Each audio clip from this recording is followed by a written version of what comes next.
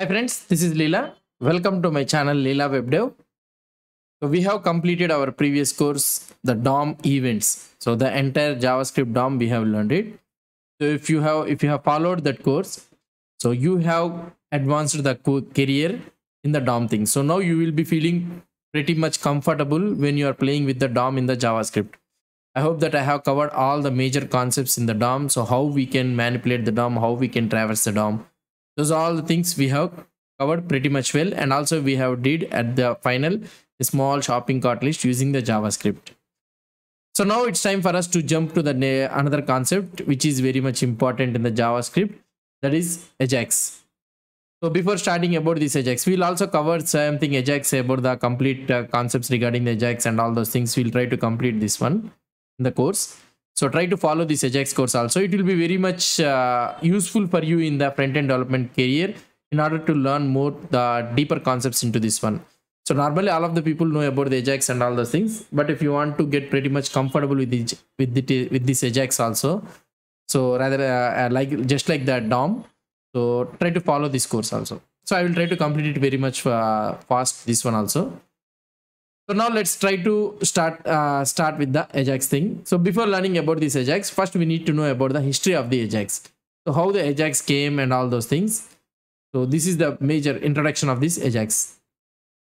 It is very useful to know the history of the Ajax because, but I will not spend too much time in the history of Ajax. Why? Because Ajax and all those things history is a boring. Why? Because there is no need for us to learn to know about the history of the Ajax. So first we need to know the implementation of the Ajax. All the people, most developers will be thinking, but it is pretty much useful for us, right? So to know the history of the Ajax, how the Ajax came and how we are right now, we are using this Ajax in the applications like Angular, React, and all those things we are using it, right?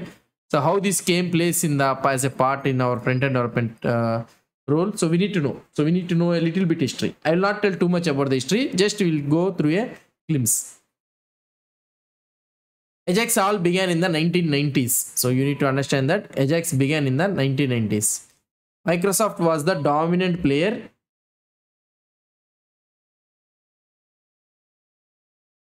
Yeah, it's all began in the 1990s. So the concept of Ajax began in the 1990s. How it was began? So let's try to know it. In 90s, normally the Microsoft was the dominant player in the World Wide Web.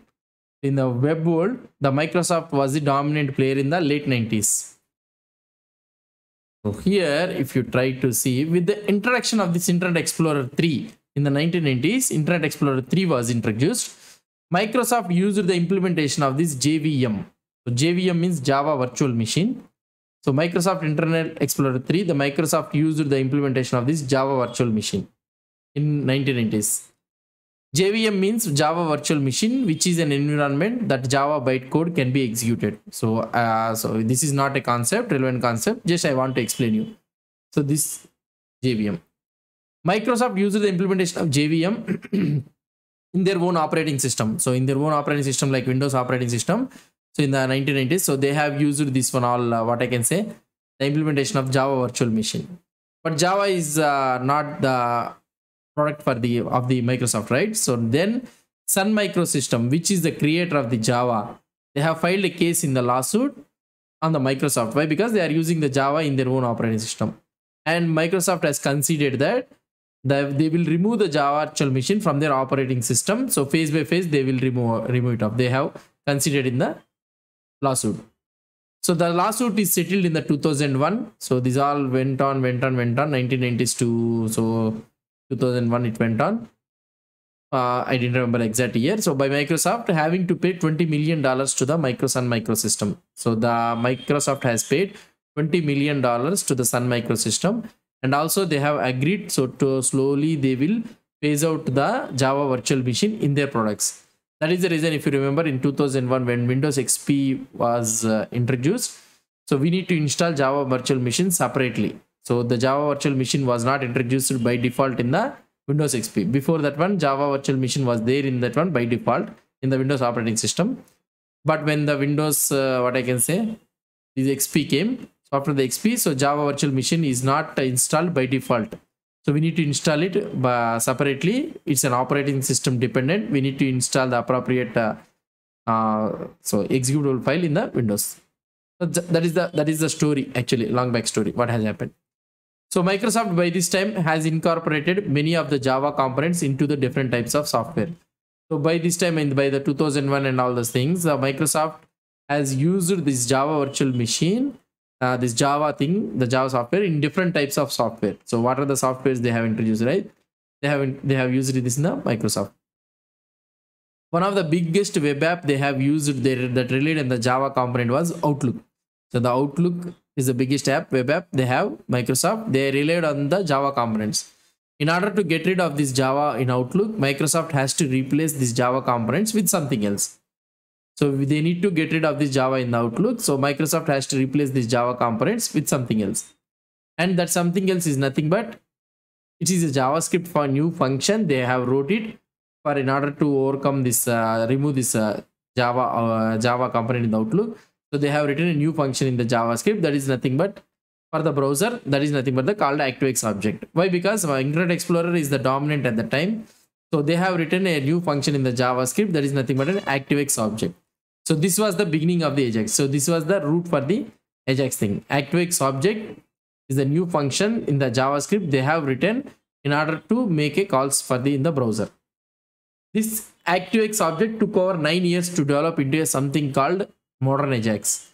So it took around 9 years. So to develop slowly, it got developed and slowly took about 9 years to develop into something called modern Ajax. And ActiveX Objects was really amazing that it allowed the browser to make an HTTP request. So this is ActiveX Object at the time. It was really amazing. Why? Because it allows the browser to make an HTTP request. So by this ActiveX Object, so they are able to know, so not there. So all the people able to know that we can get the data, refresh the data in the web without page reload. So that is the main concept for the ActiveX Object. So this ActiveX Object is solely for the Microsoft. They have developed it Microsoft in order to overcome the Java in their web apps. So they slowly need to phase out these all the web apps and all those things, the Java usage of Java in their products. So they have created a new function in the JavaScript that is nothing but an ActiveX Object. So this is a long history. So I don't want to go more into details into this one. So this is an overall quite brief overview about this Ajax thing. So how this introduction of the Ajax has came. So how the Microsoft, what I can say is necessary to build and to develop a new one ActiveX Object. So what made them to develop a new one? So this is the long story. So because of the Java thing. So we have also replacements for the Ajax and all those things. So I don't want to go further into that one.